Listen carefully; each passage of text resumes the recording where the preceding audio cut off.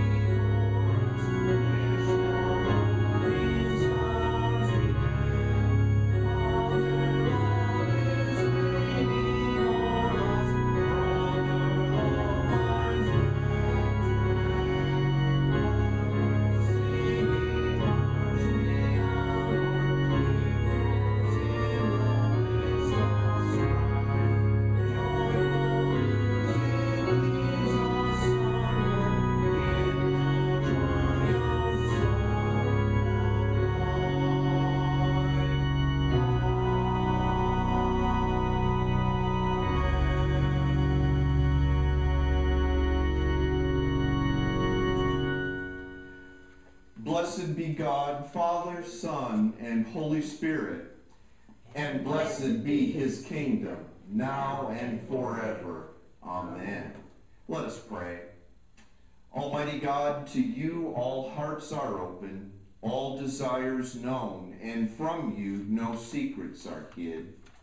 Cleanse the thoughts of our hearts by the inspiration of your Holy Spirit, that we may perfectly love you and worthily magnify your holy name, through Christ our Lord. Amen. You may be seated.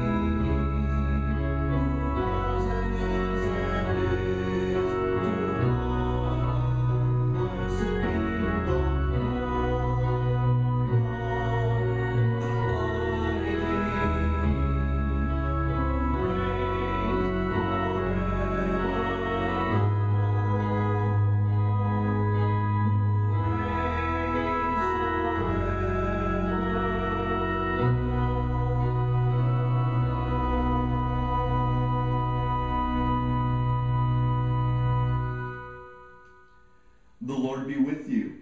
And also with you. Let us pray. Almighty and merciful God, it is only by your gift that your faithful people offer you true and laudable service. Grant that we may run without stumbling to obtain your heavenly promises. Through Jesus Christ our Lord, who lives and reigns with you and the Holy Spirit, one God, now and forever. Amen. A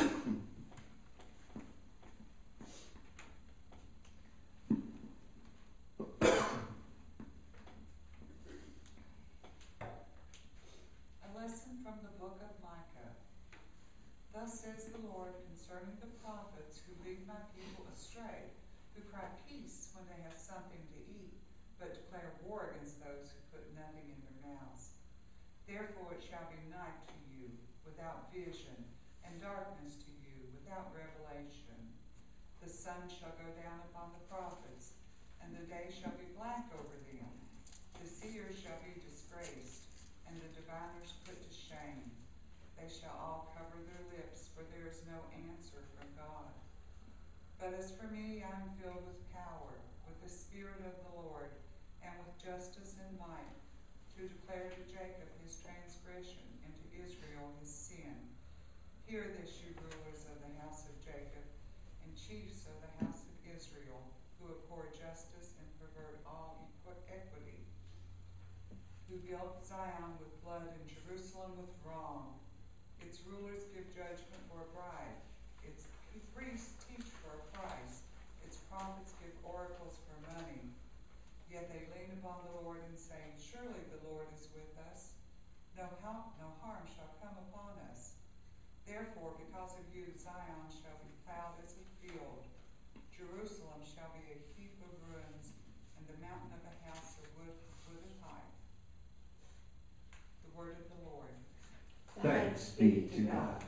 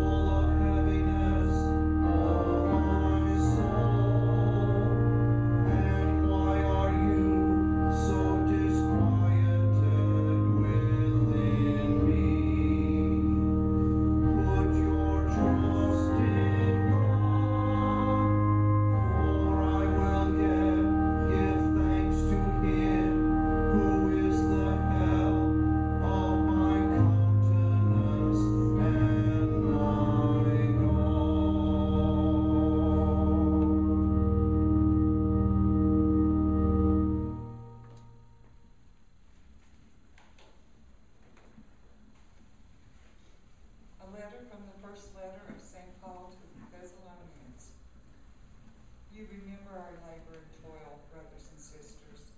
We work night and day so that we may not burden any of you while we proclaim to you the God of gods, the gospel of God. You are witnesses, and God also, how pure, upright, and blameless our conduct was toward you believers. As you know, we dealt with each of you like a father with his children, urging and encouraging you, pleading that you lead a life worthy of God, who calls you into his own kingdom and glory. We also constantly give thanks to God for this, that when you received the word of God, that when you heard from us, you accepted it not as human word, but as what it really is, God's word, which is also at work in you believers. As for us, brothers and sisters, when in a short time we were made orphans by being separated from you, in person, not in part, we longed with great eagerness to see you face to face. For we wanted to come to you. Certainly I, Paul, wanted to again and again, but Satan blocked our way. For what is our hope or joy or crown of boasting before our Lord Jesus at his coming? It is not you? Is it not you? Yes, you are our glory and our joy. the word of the Lord. Thanks be to God.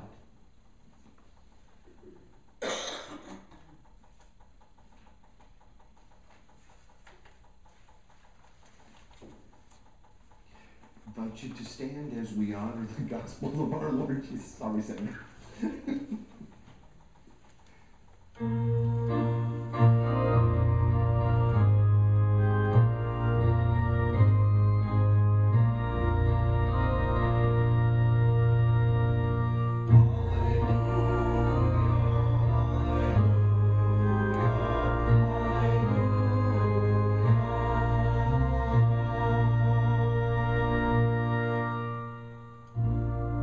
My sheep hear my voice, says the Lord.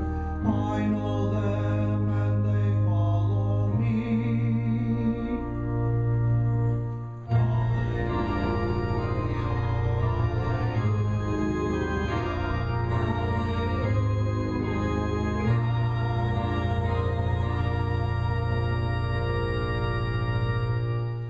The Lord be with you. And also with you. The Holy Gospel of our Lord Jesus Christ according to St. Matthew. Glory to you, Lord Christ. Then Jesus said to the crowds and to his disciples, the scribes and the Pharisees sit on Moses' seat. Therefore do whatever they teach you and follow it, but do not do as they do, for they do not practice what they teach. They tie up heavy burdens hard to bear and lay them on the shoulders of others, but they themselves are unwilling to lift a finger to move them. They do all their deeds to be seen by others, for they make their phylacteries broad and their fringes long. They love to have the place of honor at banquets and the best seats in the synagogues, and to be greeted with respect in the marketplaces, and to have people call them Rabbi. But you are not to be called Rabbi, for you have one teacher, and you are all students. And call no one your father on earth, for you have one Father, the one in heaven. Nor are you to be called instructors, for you have one instructor, the Messiah. The greatest among you will be your servant. All who exalt themselves will be humbled, and all who humble themselves will be exalted. The Gospel of the Lord. Praise to you, Lord Christ. Amen. You may be seated.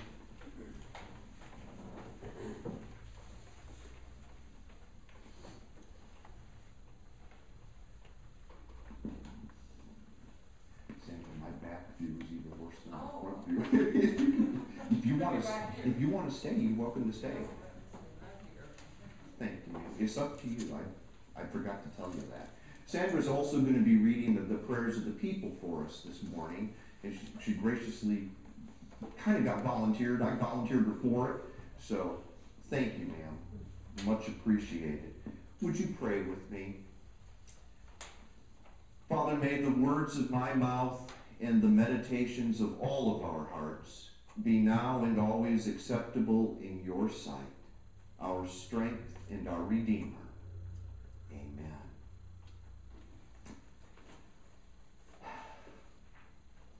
It is an unspoken lesson in every seminary and in every church and in every family that sometimes it is more difficult to keep the main thing than what we realize.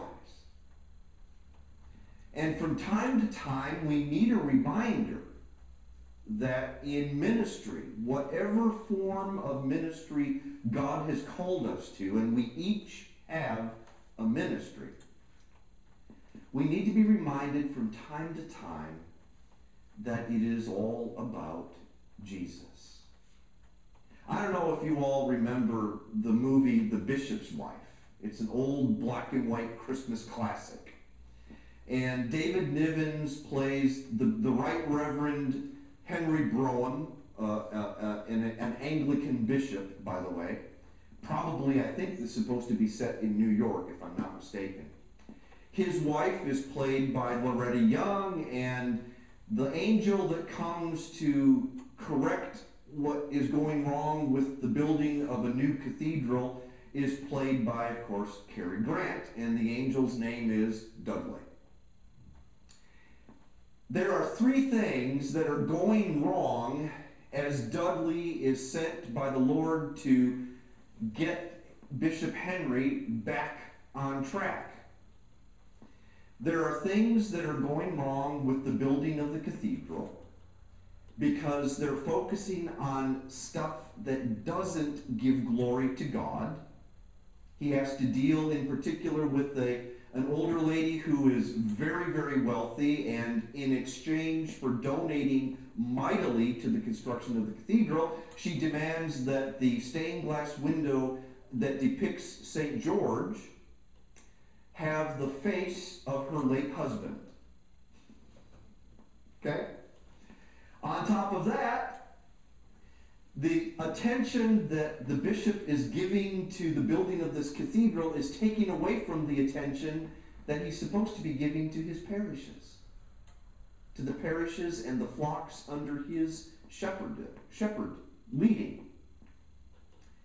And St. Timothy's parish is about to close because nobody's paying attention to what's going on and how they can be helped. And then, closer to home, Henry's wife and daughter are being neglected because of all the time that he's putting in with the cathedral. And his wife is feeling the neglect in particular. And so Dudley comes as a messenger from the Lord to say, Henry, you're a wonderful man of God, but you're forgetting what you're supposed to be doing. You're forgetting what your ministry is all about. That's what we read about in today's gospel lesson, in our Old Testament lesson, and in our epistle lesson.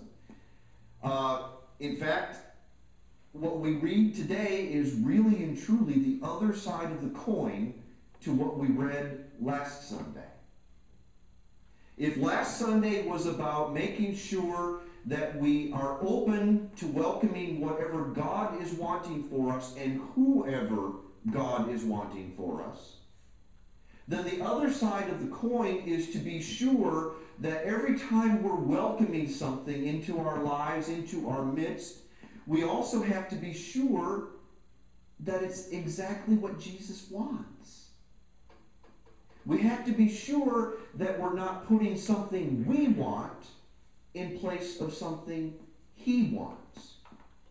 And so as we look at the scriptures today, we have to remember that as with Bishop Henry Brome, we can fail to see the will of God and to do the will of God, not so much because we intend to mess up, but because we begin to worship something other than God.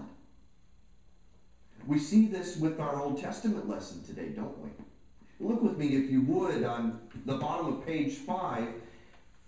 I'd like us to take a few of those passages and do a little picking apart this morning.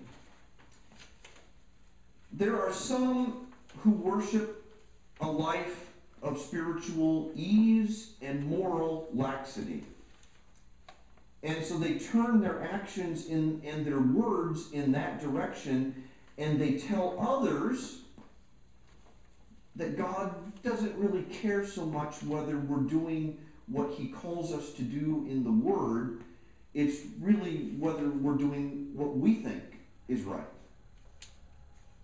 And so we have the prophet Micah being sent to the people of Judah, and look what is going on here. Starting with verse 5. Thus says the Lord concerning the prophets who lead my people astray, who cry peace when they have something to eat, but declare war against those who put nothing into their mouths.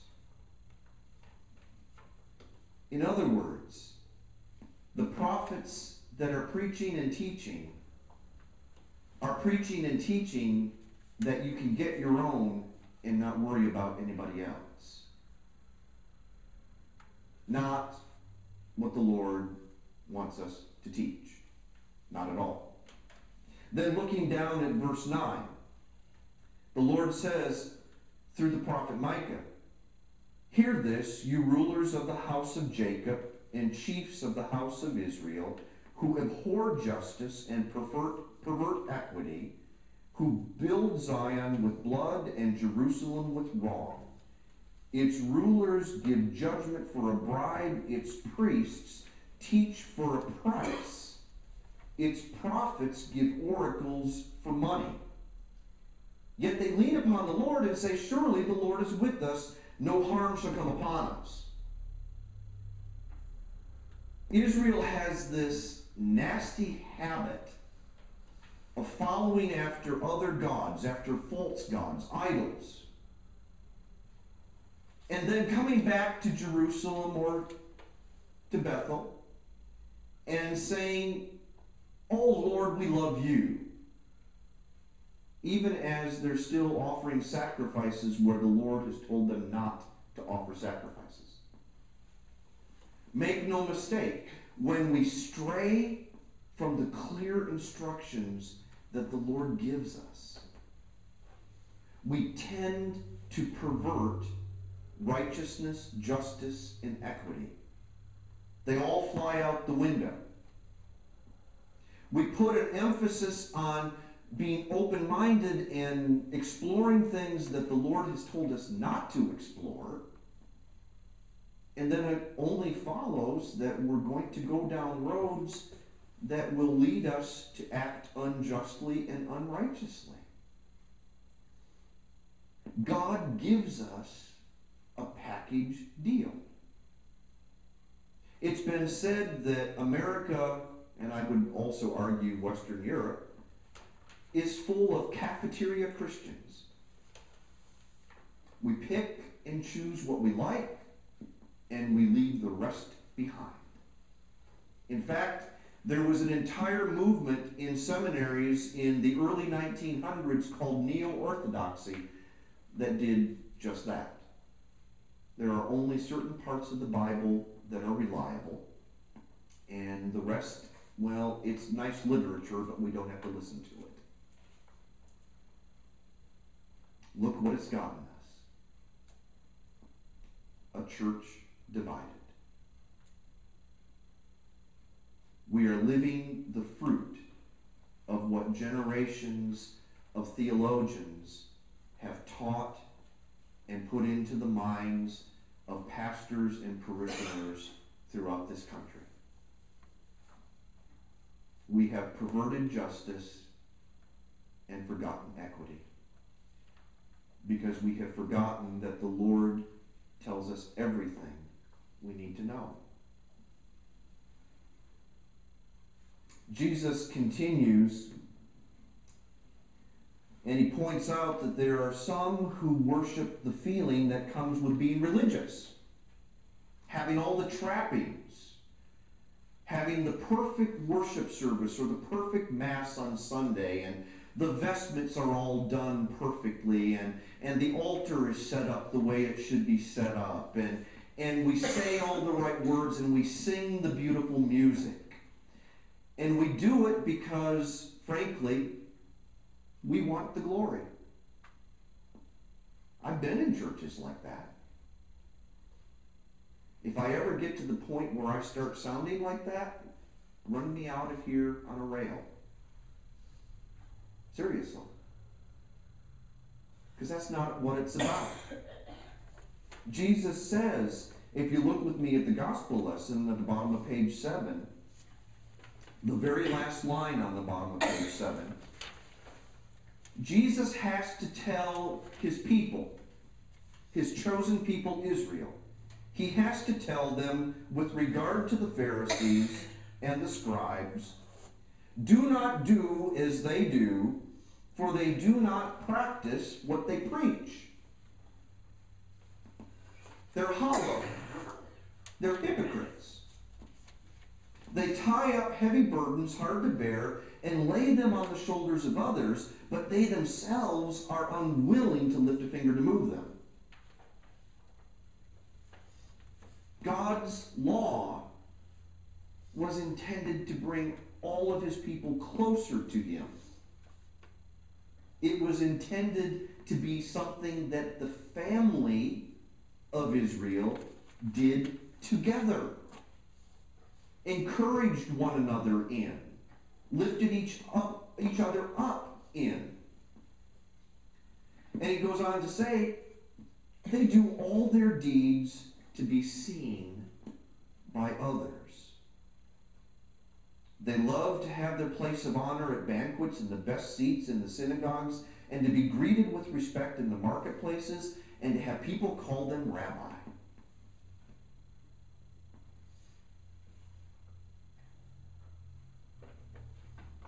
The first time that I wore my collar to Walmart, got quite a few looks. Had one person, a young man who was stocking shelves, say to me, and I thought that I was in his way, and it turns out I wasn't, and he must have seen the look on my face. And he said, "Oh, Father, don't worry about that. Just come on ahead." And I was just, yeah. And then I remembered, wait a minute. This collar is a sign that I'm a prisoner for Christ, not to be exalted. The crosses that some of us wear, it's not a way of declaring to the world that we're better than somebody else. It's a way to declare that we are a follower of the one who laid his life down for them. And that we know that we're called to do the same thing in a various and in sundry ways. We're called to do the same thing. And so if some people worship a life of ease, and if others worship the feeling they get when they worship,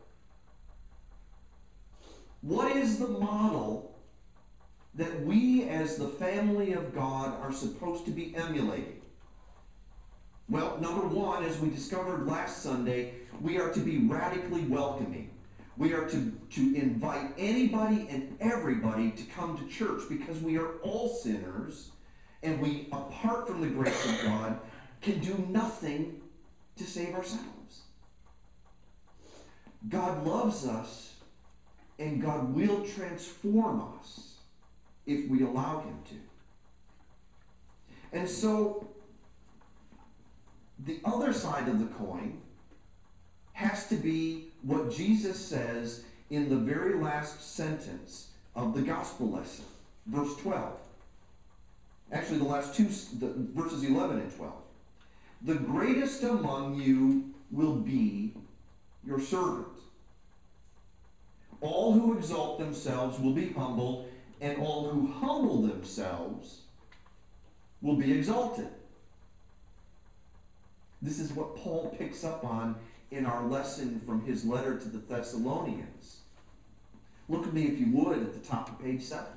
I know we're skipping around today. We're getting into it. Listen to what Paul says. This is the model of ministry. Part 2. After we welcome them, then we have to have the same kind of attitude and the same kind of motives that Paul is outlining in his letter. He says, beginning halfway through verse 9, so that we might not burden any of you while we proclaimed to you the gospel of God.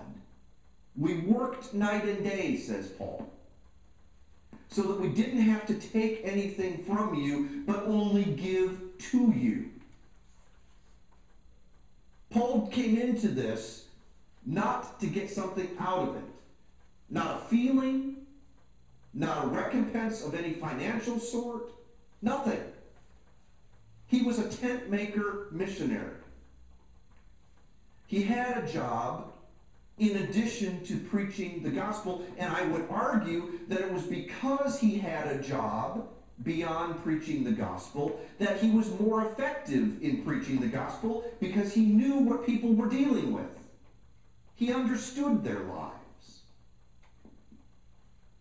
And then jumping down, you are witnesses, and God also, how pure, upright, and blameless our conduct was toward you believers.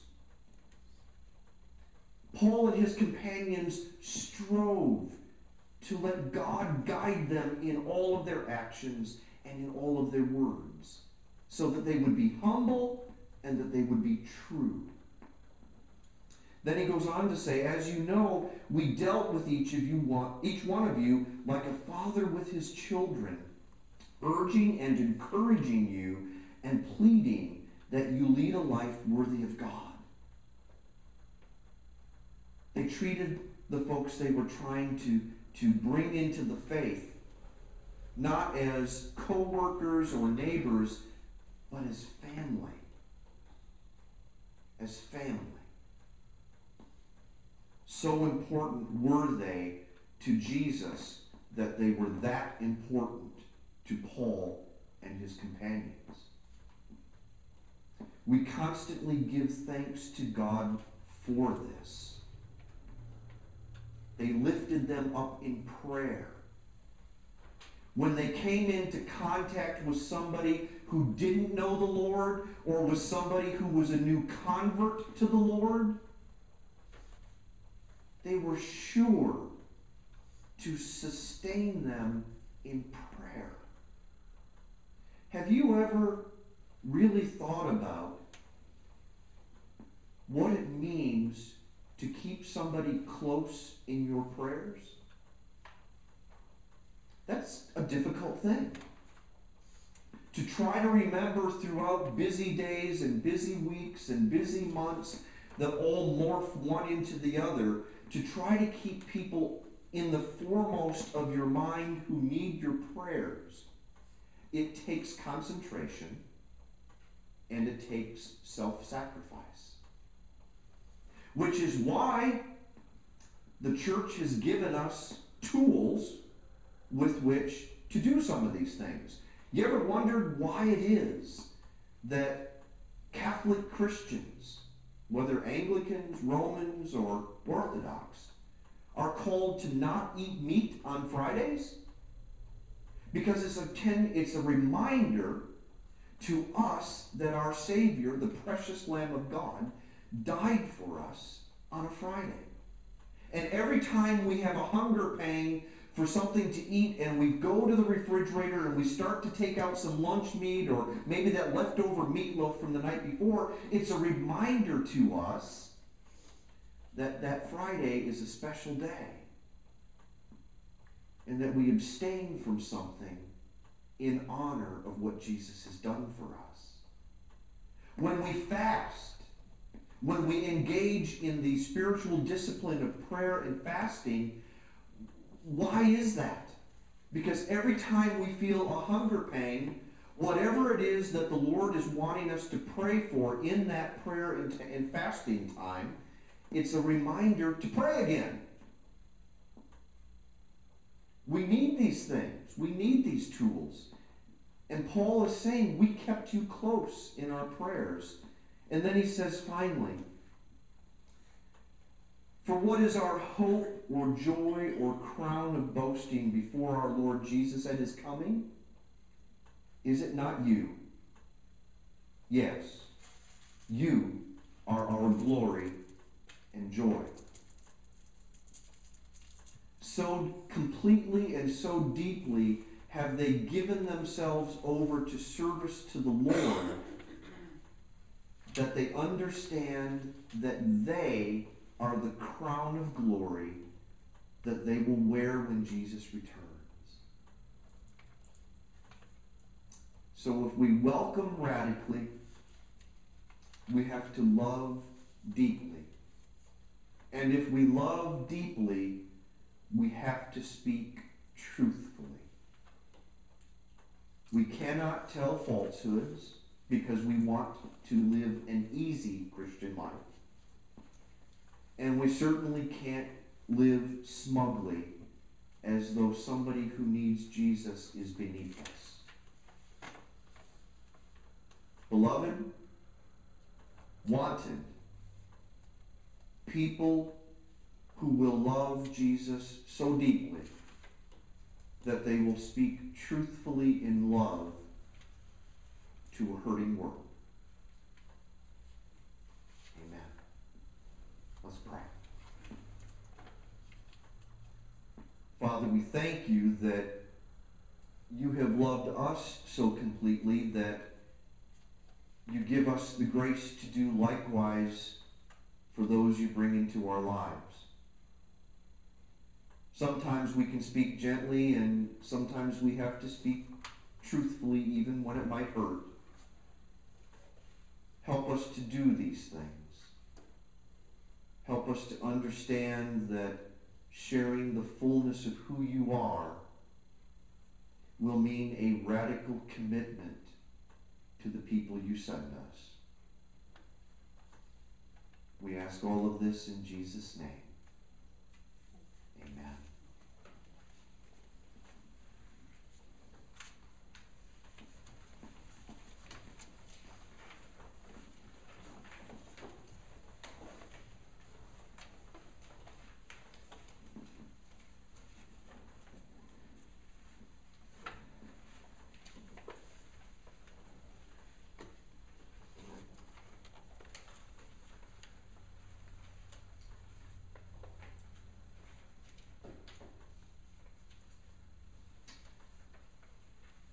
I invite you to stand as you're able as we confess our faith this morning.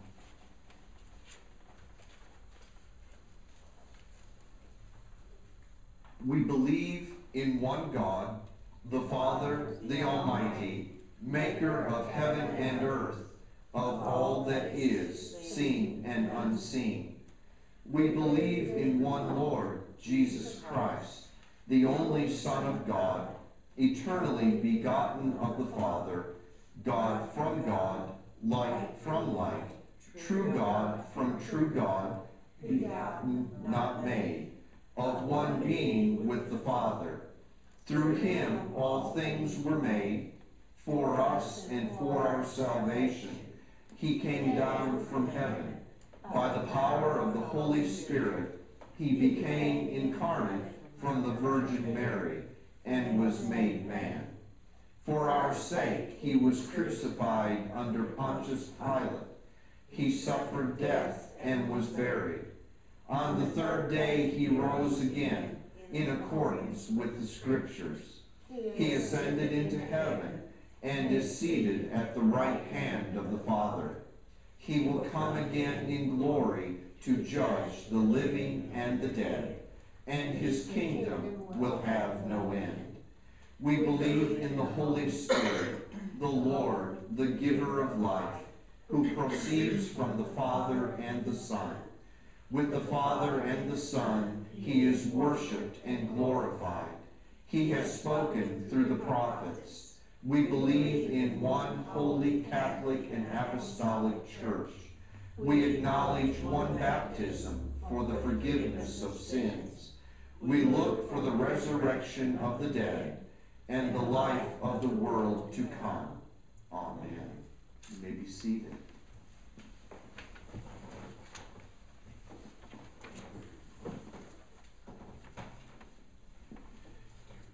In peace, let us pray to the Lord.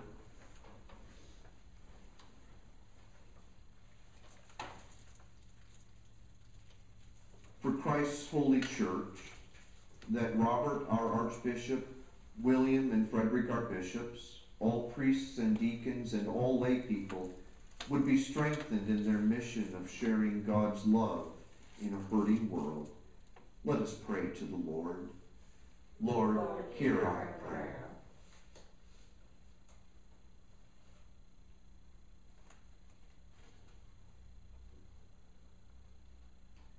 For our nation and all who are in authority over us, that humble thoughts and actions would trump cheap talk and self-seeking motives, in our political deliberations, and that those elected to positions of leadership would exercise their authority with godly care and restraint.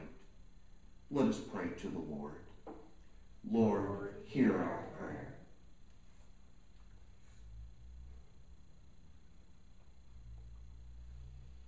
For the welfare of God's world, that those who are hungry would find nourishment, that those who are engulfed in the horrors of war would find peace, that those who lack honest work would find fruitful employment, and that those who lack faith would see the face of Jesus in their midst. Let us pray to the Lord. Lord, hear our prayer.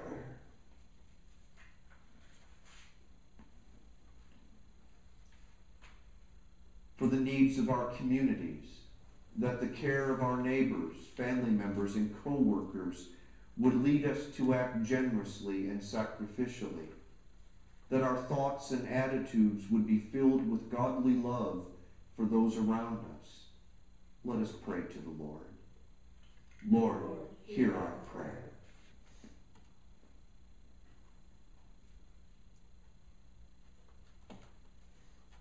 For those who suffer and those who are vulnerable, that we would be filled with godly courage and fortitude as we care and advocate for those on our prayer list, for those who are sick, the hungry, the careworn, the preborn, the elderly, the lonely, the fearful, and those who are grieving.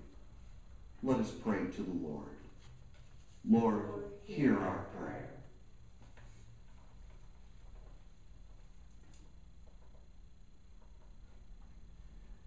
For those who have died in the faith and fear of the Lord, for the repose of their souls, that they may stand before Jesus offering him praise and glory, and that we may follow in their footsteps. Let us pray to the Lord. Lord, hear our prayer.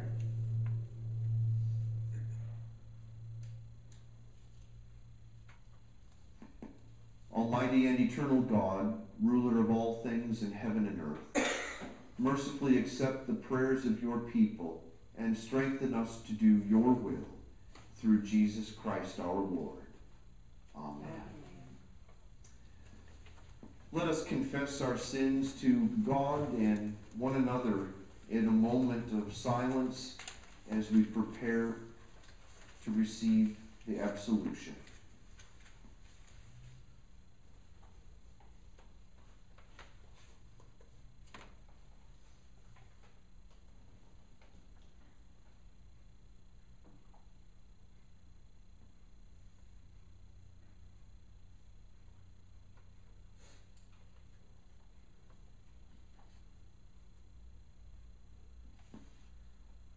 Most merciful God, we confess that we have sinned against you in thought, word, and deed, by what we have done and by what we have left undone.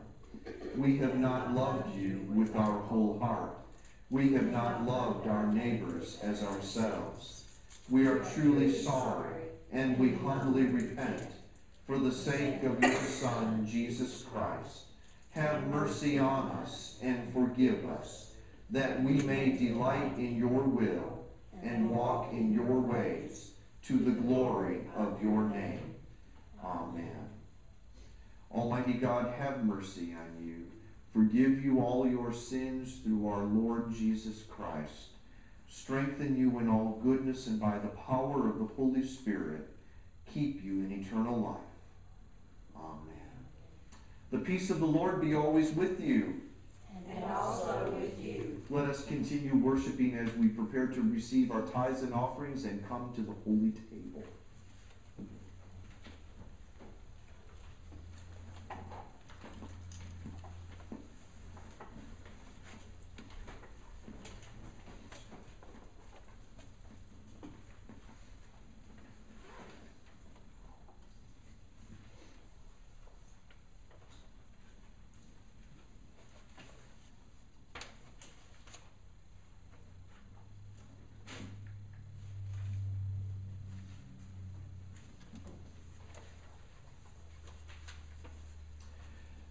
Blessed are you, Lord God of all creation. Through your goodness we have this bread to offer, which earth has given and human hands have made. It will become for us the bread of heaven. Blessed be God forever.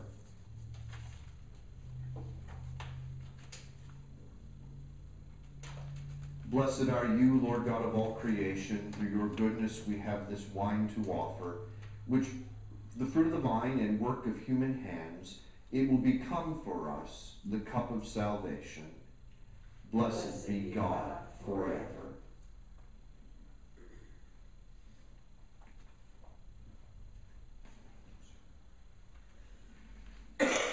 Receive, O Lord, these gifts presented by your people for the work of your church. Amen.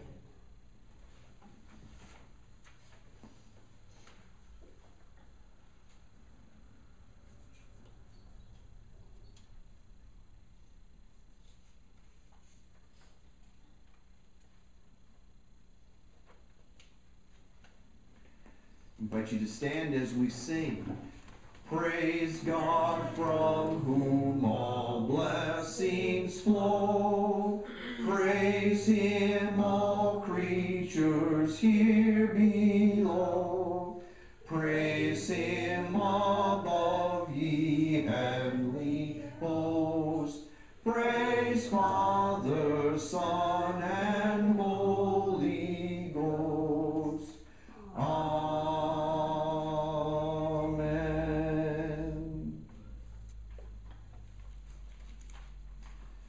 The Lord be with you. And also with you. Lift up your hearts. We lift them to the Lord. Let us give thanks to the Lord our God. It is right to give him thanks and praise. It is right and a good and joyful thing always and everywhere to give thanks to you, Father Almighty, creator of heaven and earth. For you are the source of light and life. You made us in your image and called us to new life in Jesus Christ our Lord.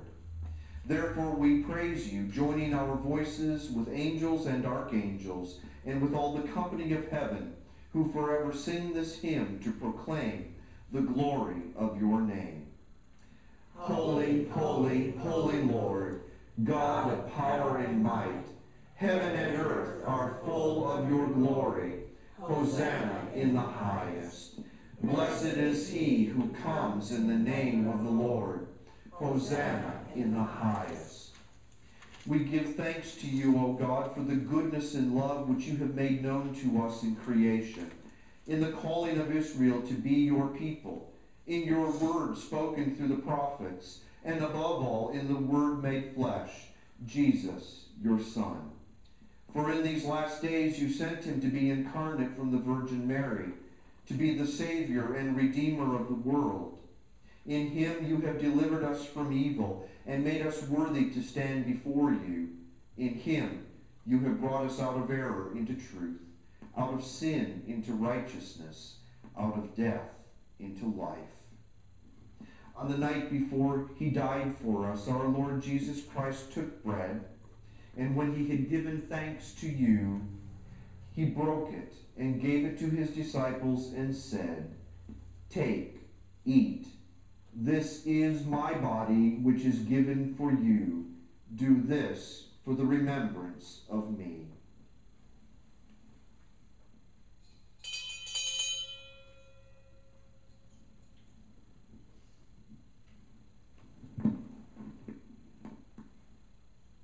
After supper, he took the cup of wine, and when he had given thanks, he gave it to them and said, "Drink this, all of you. This is my blood of the new covenant, which is shed for you and for many for the forgiveness of sins. Whenever you drink it, do this for the remembrance of me."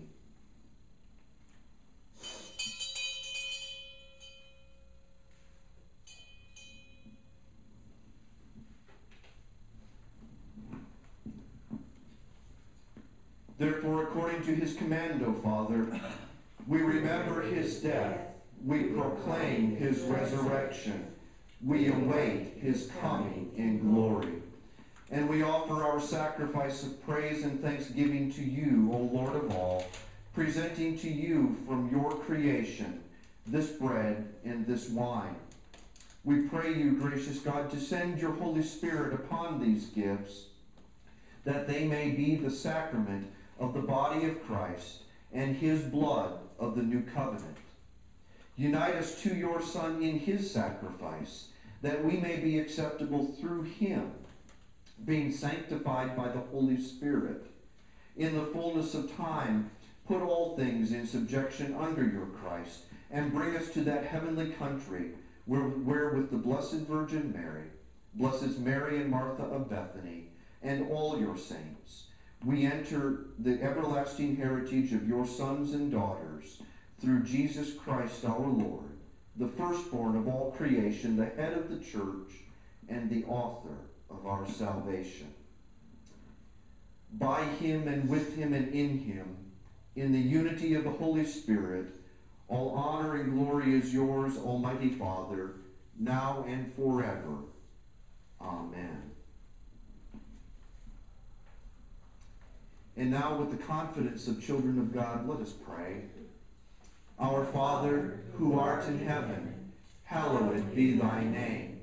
Thy kingdom come, thy will be done, on earth as it is in heaven. Give us this day our daily bread, and forgive us our trespasses, as we forgive those who trespass against us. And lead us not into temptation, but deliver us from evil. For thine is the kingdom, and the power, and the glory forever and ever. Amen.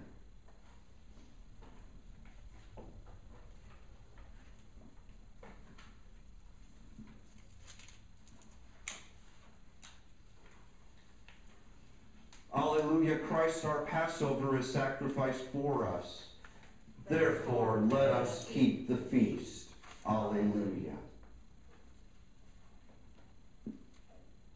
Behold the Lamb of God, behold him that takes away the sins of the world. Lord, I am not worthy that you should come under my roof, but speak the word only, and my soul shall be healed.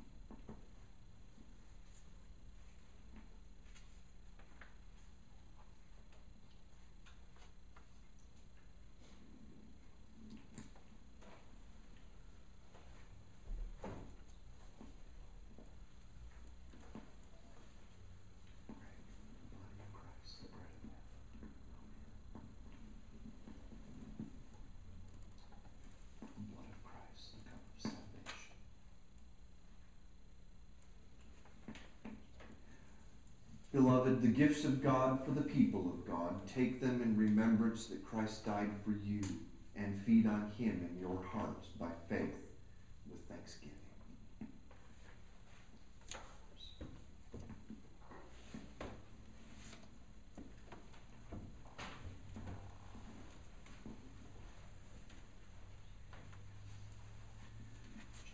Body of Christ, the bread of heaven.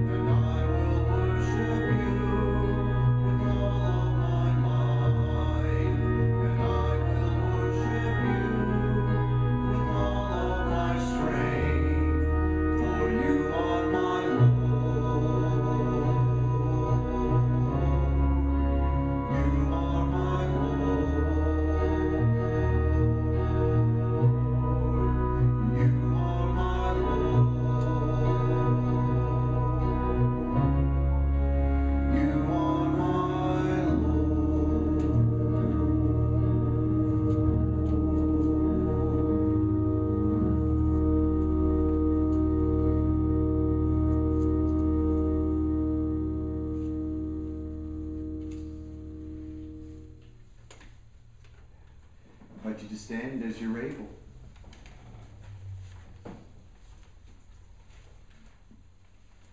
Let us pray. Eternal God, Heavenly Father, you have graciously accepted us as living members of your Son, our Savior, Jesus Christ. And you have fed us with spiritual food in the sacrament of his body and blood. Send us now into the world in peace, and grant us strength and courage to love and serve you with gladness and singleness of heart. Through Christ our Lord. Amen. The Lord be with you. And also with you. May the God of hope fill you with all joy and peace in believing, and the blessing of God Almighty, the Father, the Son, and the Holy Ghost be among you and remain with you always. Amen.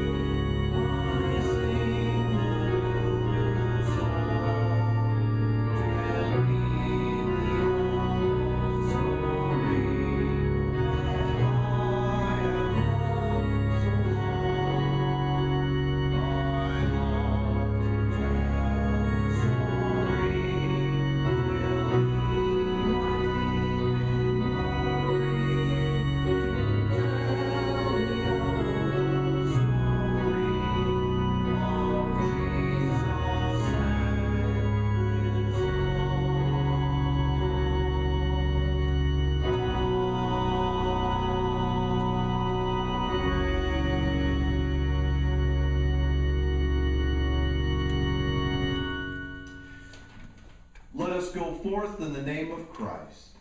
Thanks be to God.